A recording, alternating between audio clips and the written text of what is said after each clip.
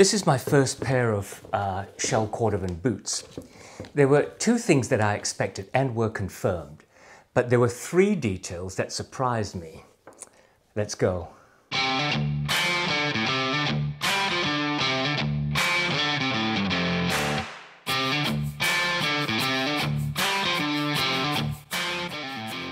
How you going? Welcome back to Bootlosophy, and if you're new here, my name is Tech. I acknowledge the traditional custodians of the lands I live and work on, the Whadjuk people of the Noongar lands. Today, I'm taking a look at this pair of Alden Indy boots in Horween's Shell Cordovan, and my very first pair of Shell Cordovan boots. In fact, Shell Cordovan anything. This is obviously an Indy boot, but it's a collaboration between Alden and one of their retail partners, confusingly called Brogue, or in long form, Brogue Gentlemens Shop in San Carlos in California in the US. The Alden Shoe Company, or Alden of New England, is a 140-year-old shoe manufacturer founded by Charles Alden in Massachusetts. In those days, particularly after the invention of the machine-stitched Goodyear welt construction, that part of the United States apparently burgeoned in shoemaking companies. But by the end of the 20th century, many had either moved production out of the US or were not able to compete against companies who had and closed down. Now, certainly in 2017, it was still cited by the SF Gate news site that New England and Boston in particular still had the largest concentration of experienced workers in the shoe manufacturing industry. In fact, manufacturers like New Balance, Clarks, Reebok and Rockport moved to the area.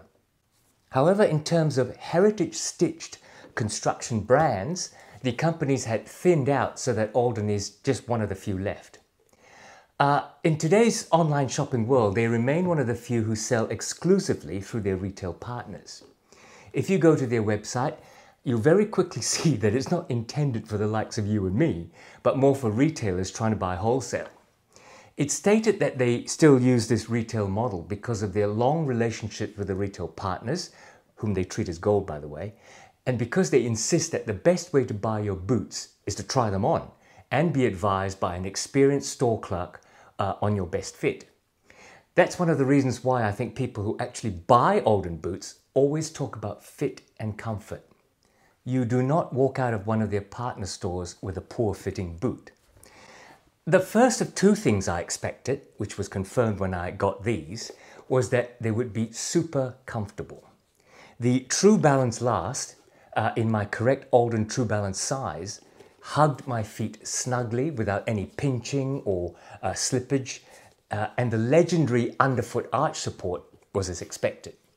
There's obviously been recent controversy over their pricing because they use leatherboard insoles. If you want to take a look at the dispassionate discussion about boot pricing, take a look at my video up here. In partnering with retail stores, they supply their stock models like the Alden Indy 403 and the Indy 405, but they also collaborate with their retail partners to produce partner-designed boots. Now, to tell the truth, from what I can see, they are simply variations in stock models, but retail partners design exclusive models by adding or switching features such as an extra stitch or a Shell Cordovan. So the second of the two things I expected, which was confirmed, was that despite the different upgraded materials in the uppers and the outsole, they are fairly stock indies in design and pattern, if not construction.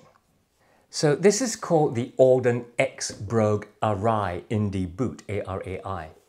Let's just break that down. It is an Indy boot, mock toe stitch, mock toe stitch on a True Balance Last. It's called the Alden X Brogue collaboration, not because it has any brogue holes punched into it, but because it's a collaboration with retail partner Brogue Gentlemens Shop from California. And it's called the Arai because, well, I don't know why exactly. If you Google Arai, you go through motorcycle helmets and the Automotive Research Association of India, both of which I suspect is not why this is called the Arai. But eventually you do find a reference to Hiroshi Arai, a Japanese footwear designer and made-to-measure handcrafted shoemaker.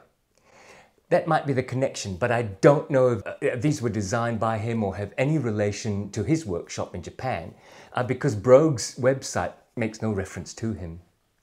I bought this pair used for my friend Eli Aquino, who has an amazing collection, but some in a size 8 when he's actually a size 8.5.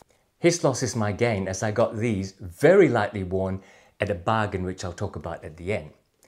Eli is on Instagram as the Heritage Tribute, and you should check him out and give him a follow. Of course, not forgetting to like and subscribe to this video before you go there. I will leave a link to his Instagram account below.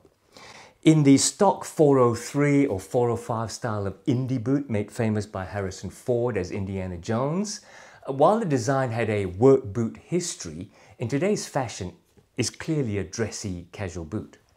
This model is the same 5-inch high in the shaft from the top of the heel, with a wide-fitting True Balance last, low, flat, untreaded sole, this time in leather, and with this famous mock toe stitch around the apron of the vant.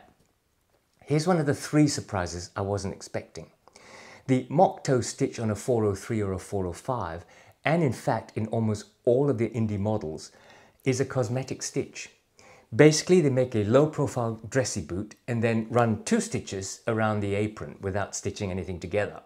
They do not connect 2 pieces of leather around the apron, and they lie flat as a cosmetic stitch. These, on the other hand, are stitched around the apron to create a puckered edge around the apron. It is raising the leather at that stitch. Now, my understanding is that in order to do this puckered stitch, you can't do it by machine, so it is hand-sewn. As a hand-sewn stitch, it is extremely even, very clean, and raised a very even pucker all the way around. The second surprise I got was when I put them on and looked down. Now, by no means are the standard Indy models duck feet shaped. They are not especially wide looking, despite the True Balance last offering a combination shape of narrow in the heel and the waist and wider in the ball of the foot.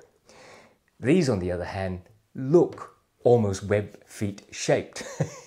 Now, let me tell you that they are not wider than standard. I have actually measured the width across the ball and measured the volume profile around the boot across the ball and compared them to my Alden 405 in the same size. The measurements are almost exactly the same. I think it's an optical illusion caused by the darker color and the puckering around the mock toe stitch, which takes your eye across the boot rather than along it. I am aware that extraneous details can fool the eye, and this is proof. As for my third surprise, I'll leave that until I talk about construction and the materials used. So, what would you wear with these? In my view, the dark brown Alden 403 in Chrome XL can be worn with a suit, even if the pumpkin coloured 405 probably should not. However, all the Indies are probably better suited, pardon the pun, as smart casual boots. I think this Arai model is not an exception, although in the shiny Shell Cordovan, I think I'd opt for a much more smart look, definitely business casual or casual wedding attendance type casual. Because it's so dark and shiny, one of my favourite outfits to wear with these boots is an all black outfit. But try to keep the fabric different, otherwise you look like a waiter. In this case, the chinos are in a textured twill cotton, while the shirt is in plain smooth poplin. For business, you can put on a smart blazer sticking to the monochrome black, or I prefer grey, and in this case, grey in a check, which adds variation and pattern. This creates a conservative dressiness to the look, and a darker silk pocket square dresses the whole look up a notch. The dark tonal dye used on the sole edges emphasizes the overall dark look and make the soles look low profile. In the cooler seasons, you can put on a conservative V-neck jumper under the blazer, again in a monochrome, this one in a dark grey. The pocket square can be turned around to show tails that have a contrasting colour to give the outfit a pop. In winter, you can swap the blazer for a black leather coat. If you choose a blazer style coat instead of a bomber, you can still carry out the smart casual or business casual look, but in an edgy leather coat. Now let's take a look at the construction of these boots. In this video, I'm not going to take as deep a dive as I normally do into the construction. If you want to check out the details of the construction, go take a look at my review of the Alden 403 Indy boot up there. Now in this video, I will walk through the aspects of the construction, but I'll spend more time on the different materials used in this Arai Indy. First of all, it is a 270-degree Goodyear welt construction. In this model, they use a storm welt. The thin strip of leather called the welt has a carved lip carved into the top of the welt. The welt runs around the front 3/4 of the boot and is used to connect the insoles and uppers to the outside using 2 stitches, one inside the boot and one outside the boot, which goes through the outer edge of the welt and the outsole itself. The lip carved into the welt is pushed up against the leather so as to provide more water resistance, hence a storm welt. The back end of the boot is glued, stitched and nailed directly to the insole inside. This is built on the standard Indy True Balance foot-shaped last that makes the shape of a particular boot. The True Balance is famous for comfort because of the combination design, narrow and snug in the heel and the waist, and wide and comfortable in the ball before rounding off at the toe. It also incorporates arch support inside, including the turning in of the medial side just under the arch to tuck in under the arch and support it. Although in this case, I find that cantilever construction a little less obvious than in the calfskin 405s and the Chrome Excel 403s. I expect because the Shell Cordovan is stiffer and maybe doesn't get lasted as easily around the curves. The arch support is further enhanced by a steel shank between the heel and the ball of the foot, which provides stiffness in the gap. It's also even further enhanced by the use of a Thomas heel. The heel has a curved shape that pushes it out further on the medial side so that it ends up further under the arch to help hold your arch up. The sole construction has several layers of leather and the infamous leatherboard insole, but it still looks quite low profile and hence suitable for a more smart casual boot. The outsole itself is different from stock models, which uses a cork-infused rubber material. In the Arai, it's a double-oiled leather sole. Now, some people hate leather soles, but I really love them because in the right leather and properly treated, I think they are more comfortable than most rubber compounds, which can be hard on your feet when you're pounding the pavements. These are impressively comfortable and shock-absorbing, and being double-oiled, they don't look horrible when scratched up, and they are quite grippy in the wet. Double oiling is a treatment to infuse the leather sole with oils that waterproof and protect the soles, and in my opinion provides them with a stickier surface when you're walking around. If not looking closely, I would have assumed these are the usual neoprene cork soles just from the feel under my feet. Now moving upwards, the uppers are in Shell Cordovan, and being a Shell Cordovan, I honestly can't tell whether it's actually leather lined like the 405 and the 403. It feels like the same soft kid lining used in the 405 and the 403, but Shell Cordovan doesn't have a rough out nap on the underside, so it could just be the underside of the shell. And Shell Cordovan is thick, so you can't exactly measure it and say, aha, it's a double layer. For those of you who don't know, Shell Cordovan is not actually leather. It is the muscular fibrous membrane that sits under the dermis layer on a horse's bum. Imagine leg day at the gym and you're doing squats. The muscle membrane just under your skin and activating your glutes. You don't have this, but if you were a horse, that's what you're exercising. There are other tanneries, but Horween, makers of Chrome Excel, is renowned for their Shell Cordovan. Shell Cordovan is unique in that it is super smooth, without buffing during the tanning process, and it's not just shiny, it is lustrous in appearance. It's called shell, that part of the horse's butt, Cordovan, after the Spanish city of Cordoba, where it was first tanned by the Visigoths as body armor, and later by the ruling Moors, who used it for everything because it was so durable, including, very ironically, horse saddles. Poor horsey, wearing your cousin on your back. Horween produces Shell Cordovan in a variety of mostly brown colours, but is probably most famous for their colour number 8 Shell Cordovan. So this is my third surprise. This is my first Shell Cordovan anything, and being the first, I obviously wanted it in the iconic colour 8. I have other colour 8 boots in Chrome Excel, my Wolverine 1000 mile boots for example, see up there. And they are all in varying shades due to age, burgundy wine colours. This is dark. This is dark, and indoors look almost black. In the sun, they are a very deep burgundy, and only in very bright light do they show off their wine-coloured undertone. Being my first Shell Colour 8 boots, I don't know if they come like this, or if Ellie, who kindly also supplied me with a jar of Sophia's Colour 8 Cordovan cream, may have used that cream and perhaps it darkens the shell until it wears off. I don't know. It might also be that because he hardly wore them, the colour maybe lightens with wear in the elements, like my Chrome Excel versions of Colour 8. I'd be interested to hear from wearers of Colour 8 boots, Shell Cordovan especially, because the depth of the colour was a big surprise to me.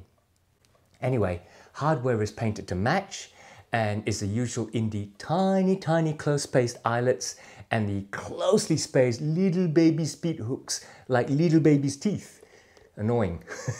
Hard to lace through and always catching when you lace around the speed hooks, and I always feel the need for little agile fingers of a master jeweler to lace up Indies. To caring for Shell Cordovan. I am not an expert in this material, so let's go to the horse's mouth. Horween's website has a blog article called Shell Cordovan Care. I will leave a link to it below. I think it was written by Nick Horween, so, you know, expert. He writes that his own shoe care regimen is simple, and he outlines 6 steps. 1, clean with a soft damp cloth and allow to dry naturally. 2, brush vigorously for several minutes using a horsehair brush. Several minutes, fellas, not a quick once over. I'm guessing the vigorously and the several minutes alludes to bringing out the oils and waxes in the leather. Number 3, every 10 to 15 wears, apply a light haze of neutral cream cordovan or Venetian shoe cream sparingly. Number 4, sit for at least 10 minutes or even overnight. Brush again, and he says, for as long as you can stand it. Finally, number 6, buff with a soft dry cloth. Maybe someone should invent a mechanical brushing arm. As for sizing, I guess my best advice to adhere to Alden's objectives is to go to a store to get sized by an expert. But not all of us can do that, especially if we live 17,000 kilometers away from one. If you really know your size, the old advice of taking a half size down from Brannock worked for me. In my 403s, I'd read somewhere before I got them to get true to size, but that was a bit too big. It was a half size too big, and I use a removable insole to remove some of that volume. In my 405s and these, at my usual 8D, they work beautifully. That's the same size I take in Iron Rangers, Wolverine 1000 Mile, Higgins Mill, Parkhurst and Grant Stone. As for value, these are listed on Brogue's website at time of recording at US $975. A standard Alden 403 or 405 is US $680, so it's a jump, even on the higher price of an Alden standard model. Is it worth that higher price? First off, I think the standard Indy is worth near $700, even if I find it hard to afford a pair new. What I can afford to buy is not the same as the value of a product. Why do I think that?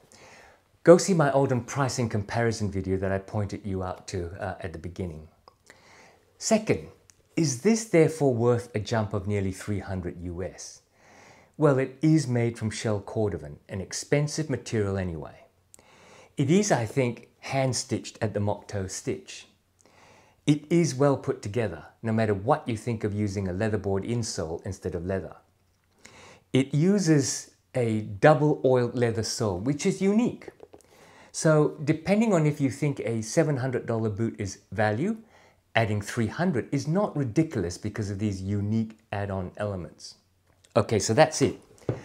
My first Shell Cordovan boot selling for US $9.75, but which I got, very lightly used, from the Heritage Tribute at US $600.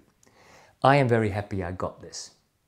As I said, 2 expectations confirmed, the comfort and that they are pretty much Indies in design, just in different materials.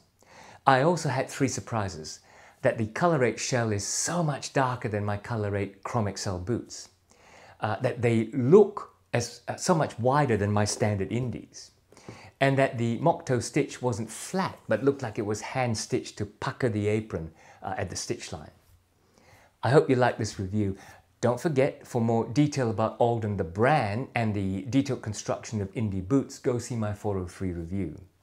I'll leave a link to it below in case you missed clicking on it when it came up. And don't forget, click on like and subscribe. It really does help me, so I would really appreciate if you did that. Thank you. So keep watching, more reviews coming up every week.